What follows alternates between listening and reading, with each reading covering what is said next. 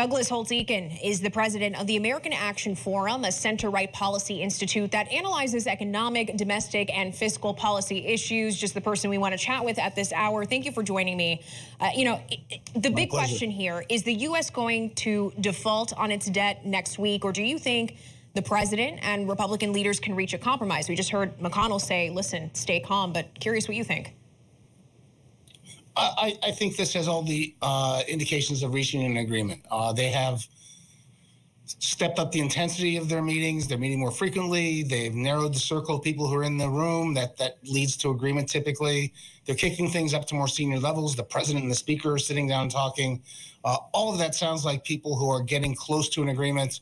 My hope is it's quite close, and they can quickly pass this, and we can put this in the rearview mirror.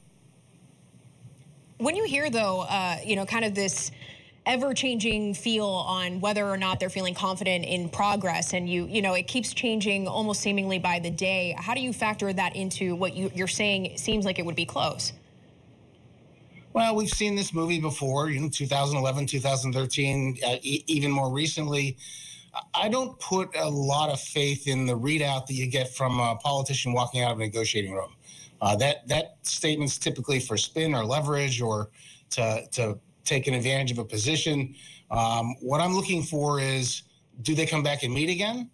Do they continue to narrow the list of issues? And that seems to be happening, and I think that's hopeful, and I choose to be hopeful. I think we heard from the Capitol Hill reporter, the consequences of failure are quite large and not something I really want to contemplate. So I say keep working and get this done. Well, to that point, what would a compromise look like? Well, remember, at some level, this isn't new.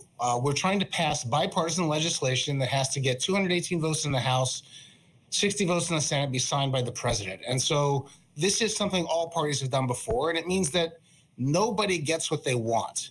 You have to settle for less than a perfect bill on all sides. And I think the contours of what the bill would look like are pretty straightforward. The president certainly wants something that goes past the election. He said that repeatedly. It'll go past the election. It's an imperative for Republicans in the House that they have something which cuts spending, reclaims the unspent COVID funds, puts caps on future spending, cuts current spending by how much is probably one of the big issues. Senate Democrats are not going to sign on to work requirements in Medicaid, so that's going to be off the table.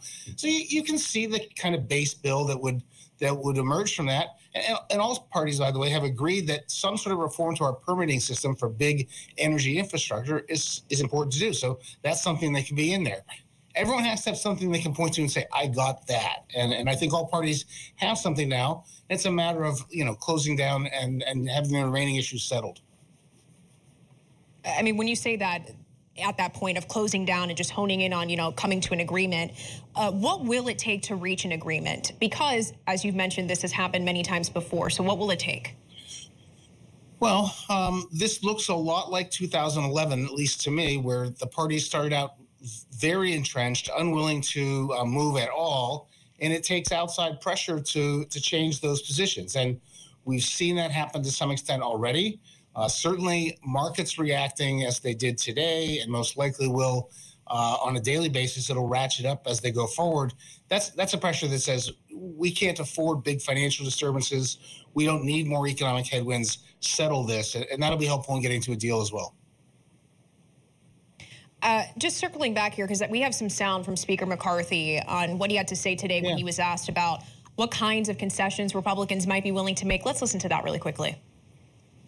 What are those concessions? We're going to raise the debt ceiling. That's your concession. That's Well, let's think about it. No policy concessions. No cuts. Well, I look at it like this.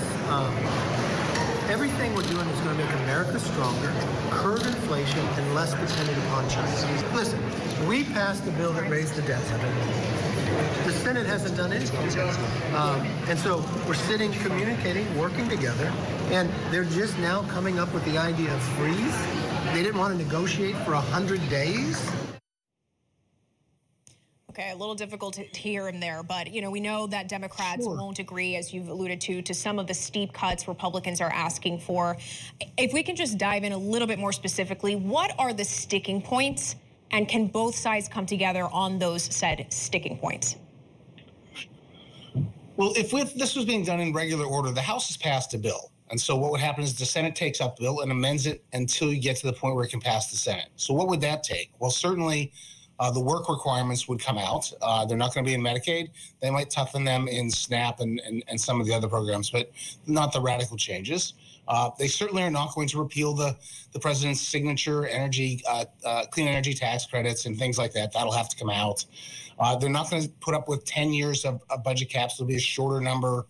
I don't think they want to cut discretionary spending back to fiscal 22 levels. They want to compromise and go to, say, this year's level. So there will be a set of things that Senate Democrats will have to get out of that bill in order to be happy. And at the same time, the president should be keeping track of whether he'd be willing to sign it. And given the essence of speed here, make sure that it'll still get through the House. This process is really that on steroids. They're sitting in a room, checking with the Senate Democrats. Are you happy yet? Making sure they can still get 218 in the House, and is the president willing to sign? But it looks like the things that are on the table are the things that need to be settled in order to get to an agreement. There's nothing new that will emerge. Okay, Douglas Holtz-Eakin giving us a little bit of a silver lining here, hopefully. Thank you for joining me today and sharing your insight. We appreciate it.